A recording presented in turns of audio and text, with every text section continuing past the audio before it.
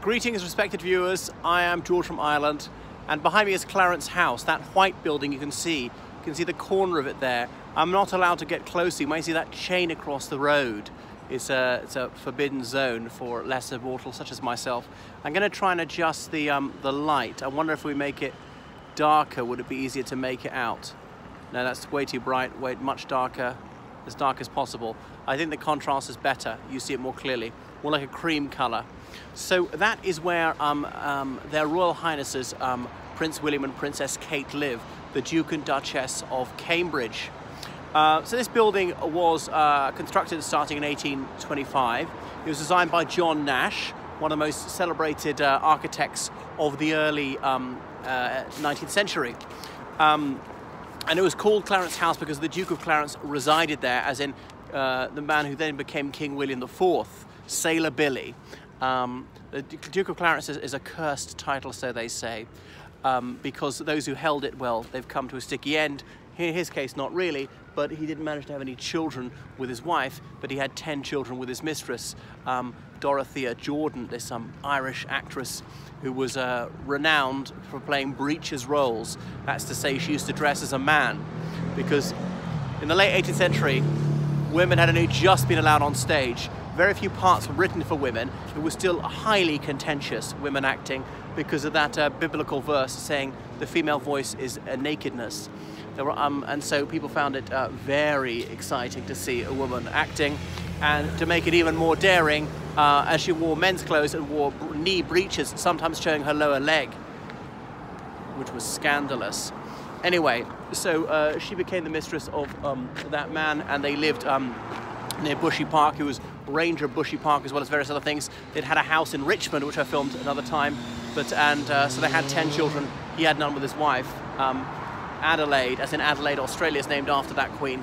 So you can see a bit more of it. I can't see very much of it because the trees haven't shed all their leaves despite it being November. It's right beside this red brick place is St James's Palace, a 16th century construction. But what else about Clarence House? So then he became king, moved out. Obviously, various other members of the royal family lived there. Two of Queen Victoria's sons lived in Clarence House. And then in the early 20th century, it was used for various other purposes, such as, I think, the Red Cross was there, the School of Oriental and African Studies was there briefly, then the Second World War that was evacuated to Cambridge, lest it be bombed. And then when the Queen got married in 1947, she moved in with Prince Philip, and indeed their second child, Princess Anne, was born here.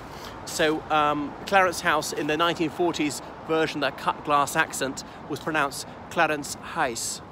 House to rhyme with mice. That's Clarence House. There we go.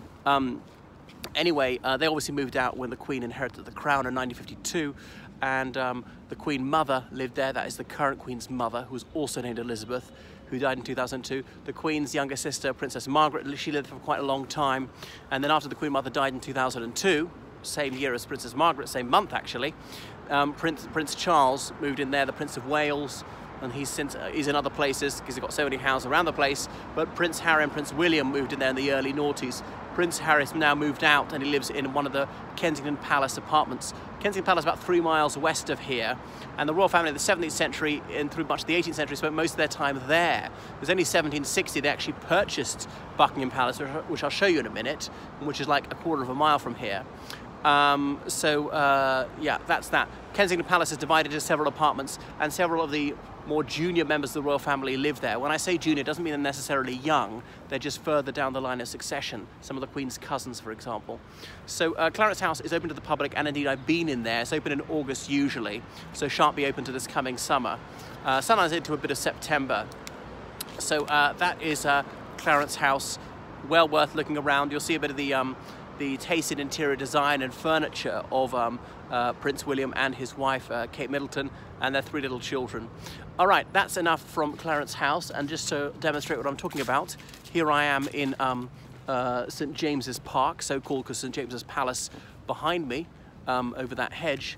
It's a royal park, so no demonstrations are allowed in here. That's why state visits come through here, because the police can lawfully close down any protest. Just grab the banners. If you're welcoming the foreign head of state, that's fine, but you can't protest against them. It's a red road because it's a royal road. They allow the public to use it, though they can shut at any time.